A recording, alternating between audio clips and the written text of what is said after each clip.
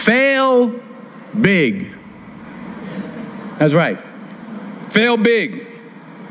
Today is the beginning of the rest of your life, and it can be very frightening. It's a new world out there. It's a mean world out there, and you only live once. So do what you feel passionate about. Take chances.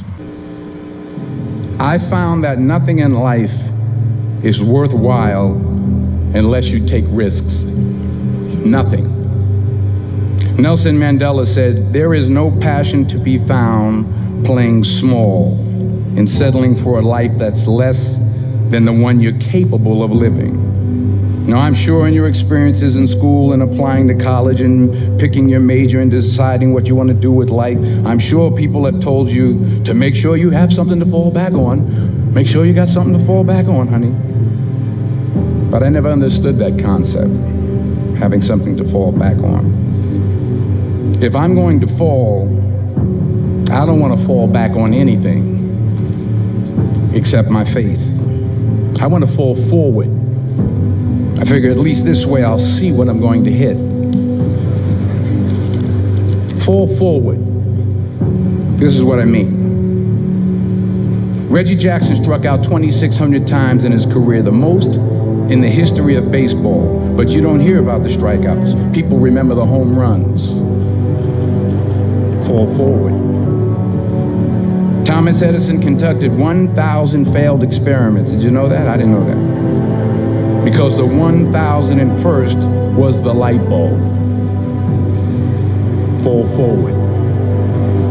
Every failed experiment is one step closer to success. You've got to take risks, and I'm sure you've probably heard that before. But I see you today, and I'm encouraged by what I see. And I'm strengthened by what I see. And I love what I see. First, you will fail at some point in your life. Accept it. You will lose. You will embarrass yourself. You will suck at something.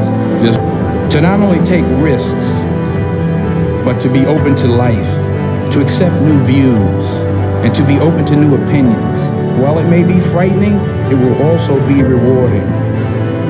Because the chances you take, the people you meet, the people you love, the faith that you have, that's what's going to define you. Don't be afraid to think outside the box. Don't be afraid to fail big, to dream big. But remember, dreams without goals are just dreams. And they ultimately fuel disappointment. So have dreams, but have goals. Life goals, yearly goals, monthly goals, daily goals. I try to give myself a goal every day. And understand that to achieve these goals, you must apply discipline and consistency. Every day, not just on Tuesday and miss a few days. You have to work at it. Every day, you have to plan. Hard work works. Working really hard is what successful people do. Remember, just because you're doing a lot more doesn't mean you're getting a lot more done. Remember that. Just because you're doing a lot more doesn't mean you're getting a lot more done. Don't confuse movement with progress. The most selfish thing you can do in this world is help someone else. Why is it selfish? Because the gratification, the goodness that comes to you, the good feeling that I get from helping others, nothing's better than that. So that when you wake up in the morning, say thank you for grace. Thank you for mercy. Thank you for understanding. Thank you for wisdom. Thank you for parents. Thank you for love. Thank you for kindness. Thank you for humility. Thank you for peace. Thank you for prosperity.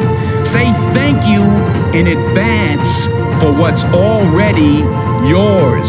True desire in the heart for anything good is God's proof to you, sent beforehand to indicate that it's yours already. I'll say it again. True desire in the heart, that itch that you have, whatever it is you want to do, that thing that you want to do to help others and to grow and to make money, that desire, that itch, that's God's proof to you, sent beforehand already to indicate that it's yours. And anything you want good, you can have. So claim it. Work hard to get it. When you get it, reach back. Pull someone else up. Each one, teach one. Don't just aspire to make a living. Aspire to make a difference. But it ain't about how hard you hit. It's about how hard you can get hit and keep moving forward. How much you can take and keep moving forward. That's how winning is done.